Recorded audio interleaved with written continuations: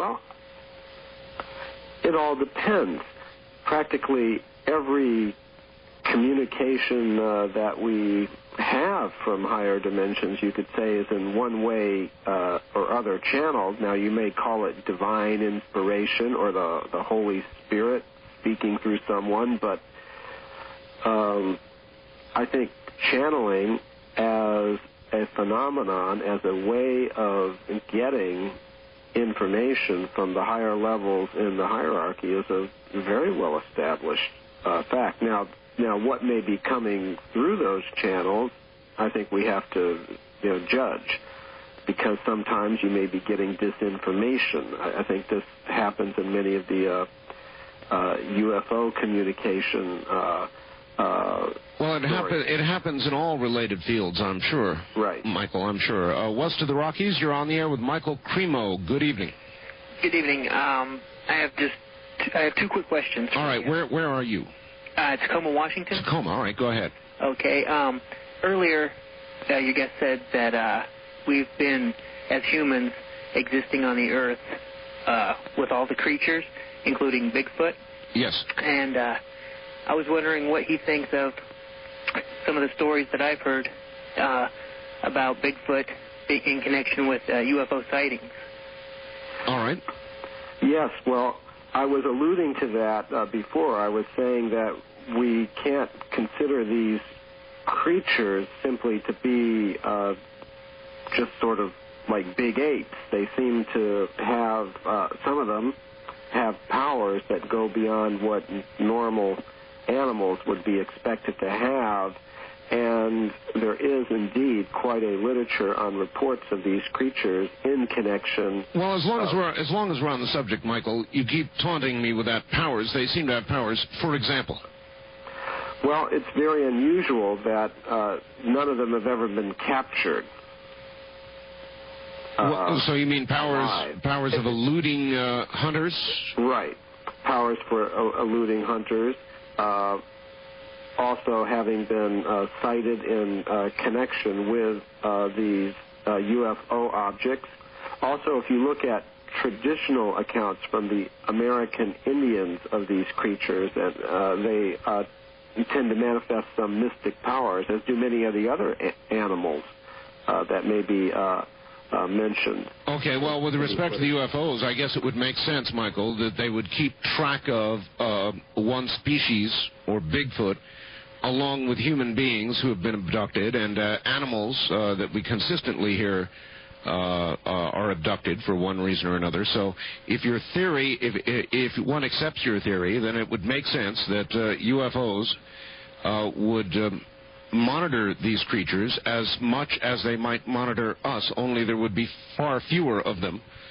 So I guess all that would make some sense. East of the Rockies, you're on the air with Michael Cremo. Hi. Hello, this is Jack from Charleston, South Carolina. Hi, Jack. Hi, I wanted to ask your guest if he knows the air date of the sightings program that he said he taped a couple of weeks ago. That's a good question. And that show, I'm sorry, that show has already aired. It aired this past winter. I forget what day it aired. I usually check. It's already been on the air. All right, already been on. I will mention, however, that I'm now working on as a consultant for one of the major networks for a television special.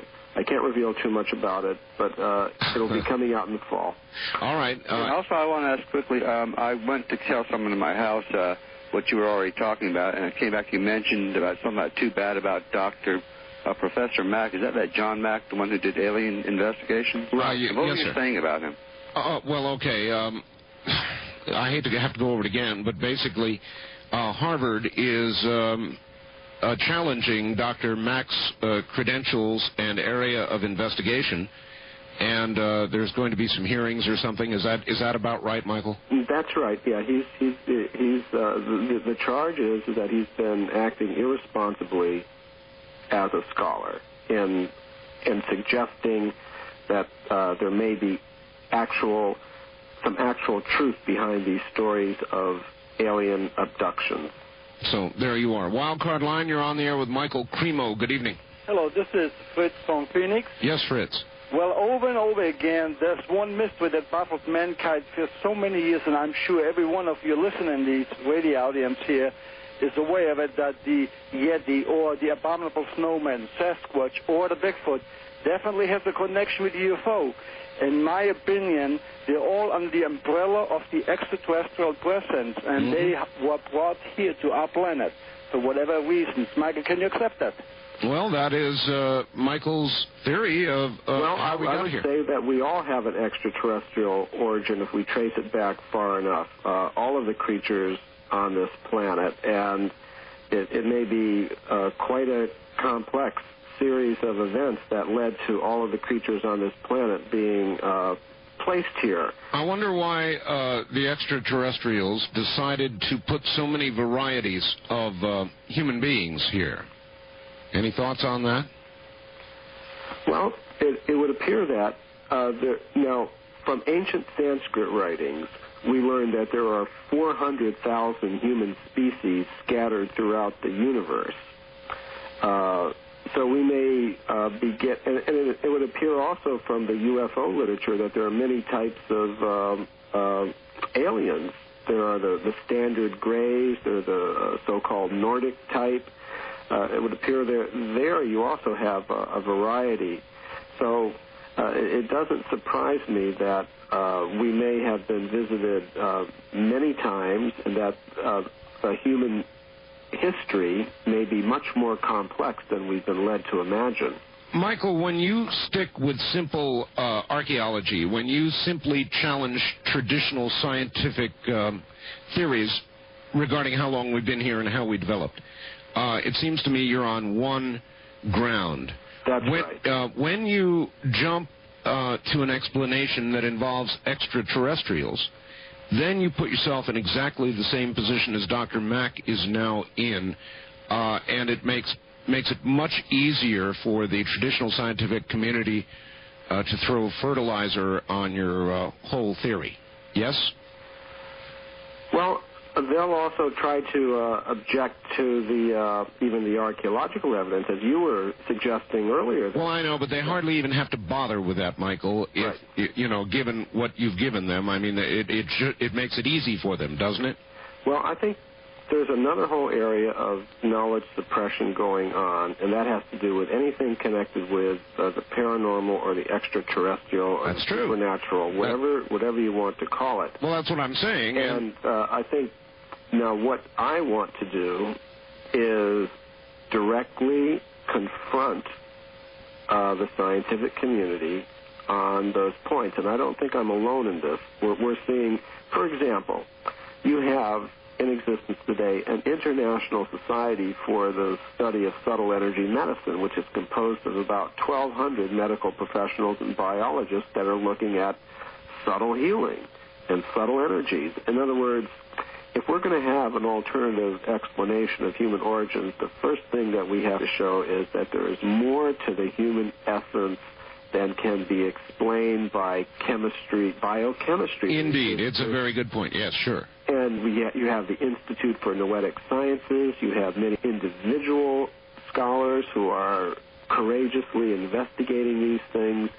So I see that there is, and it may sound like a cliche to say it, but there is a paradigm shift underway, and I think it's making a lot of progress. Well, I thought so too, but hearing about Professor Mack makes me wonder. And maybe you're underestimating the resistance that the traditional scientific community will put up. It will be stiff, it will be strong, and it will virtually ridicule people like yourself and John Mack and others. Well, these are the standard tactics. The first line of defense is to try to ignore something. When you can no longer try to ignore something, then you ridicule it. That's right. And then if that doesn't work, then you get the heavier kinds of suppression. I think we have to look and see what happened in the case of communism, for example. Right up to the last minute, they were in charge. Yes. They were still in charge, but there was so much going on underground and around the sides that eventually the system collapsed, even though right up to the last minute. So you're saying right. traditional science will collapse the way communism did, all at once, nearly with no warning. Boom, the fences come down. Is that right? Because there are so many people who do not believe in it anymore. There are so many cracks in the consensus. There are so many independent scholars investigating these things and and as I said, so many organized attempts by scholars who are a little bit more independent to investigate these subjects. So I think the combined weight of that will eventually bring about a collapse of the current consensus. All right, which has only been around for about 200 or 300 years. I understand. All right, Michael, let's stay with the phones here. East of the Rockies, you're on the air with Michael Cremo. Hi. Hello? Hello. Where are you, sir? Sarasota, Florida. Excellent. Go ahead. You're on the air. Okay. What comes to my mind, I admit I missed about half hour of your show here, but I'm thinking about a photograph I saw that claims to be a sandal print with a crest trilobite underneath, which predates most life forms on this planet by several million years. Yes, sir. To recall... What you're talking about is the Meister footprint discovered by Robert Meister in Utah. Mm-hmm. And my co-author, Richard Thompson, went and visited Mr. Meister. He's no longer living, but at the time he was living. And we obtained photographs, our own photographs of those footprints. Now, those footprints were discovered in Cambrian shale in Utah. And that rock in which those sandal prints were found is roughly 600 million years old. And as I've pointed out several times, according to what the scientific elite will tell us today, human beings like us have only been around on this planet about 100,000 years. As a matter of fact, 600 million years ago, they would say there was no life. Something was wearing shoes on the surface of the earth at all. Maybe there would have been some marine creatures, just life in the ocean. Michael, what about those prints are there? And we did a computer analysis of them. We found that the shape of that print did not deviate in the slightest from a modern human shoe print. Michael, what about the possibility that print was somehow put in that older rock in more recent times? How do you discount that possibility? Well, from the testimony of the person who discovered it, who said he was a rock collector, and he was going through an area with one of those little geologist picks. Yes. You know, and he was breaking open. He was looking for trilobites. So he was, which are those little fossils of these little shellfish. Sure. And he was breaking open solid pieces of this rock. So it was not something that somebody could have carved into. I've got you. Into a rock like that. Okay, I've got you. Yeah. East of the Rockies, you're on the air with Michael Cremo. Hi, where are you calling from, please? This is Dave in Wichita. Hello, Dave. I wondered if Michael had heard about the age of the Sphinx being at least 10,000 years old, and that some evidence in the Purnas, the ancient Indian writings, say that it's about 100,000 years old. All right, the Sphinx. Dave, I'm very familiar with that. You're talking about the work of Dr. Robert Schock, who is a geologist at Boston University.